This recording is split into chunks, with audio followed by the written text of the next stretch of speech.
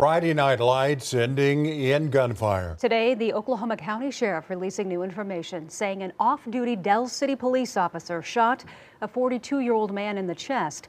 He is in the ICU. And family tells News 4 16-year-old Corday Carter was also shot by someone else and killed. News 4's Caitlin Ogle is live at Midwest City High School where the victim went to school. And Caitlin, do you know the latest on this investigation today?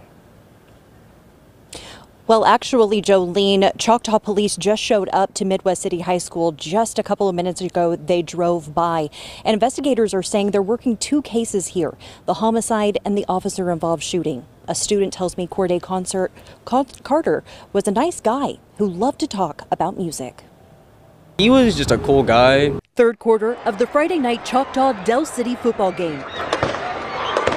Suddenly, gunshots, chaos, and adrenaline. This is an argument that broke out that people chose to involve weapons. I don't know what the argument was about. One of the bullets hitting and killing Corday Carter, a 16-year-old student at Midwest City High School. He would mostly talk about music, other things that he liked to do. Good student as well.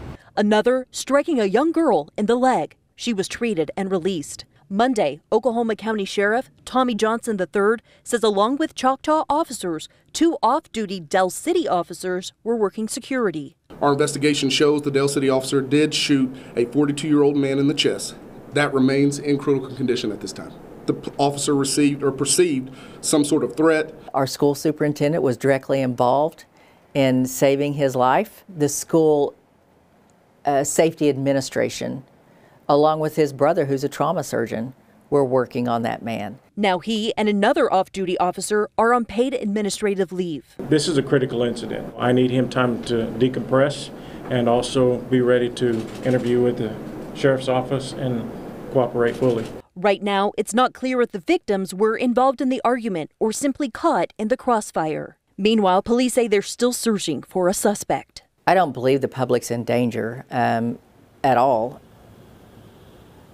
Investigators say they found 2 guns and 8 rounds at the scene, and the sheriff's office says both sides are still investigating. And if you happen to have been at the game and have any video or pictures of the shooting or the aftermath, they want you to upload those at their website, and I'll have a link over on KFOR.com. We're live in Midwest City. Caitlin Ogle, Oklahoma's News 4. Thank you, Caitlin.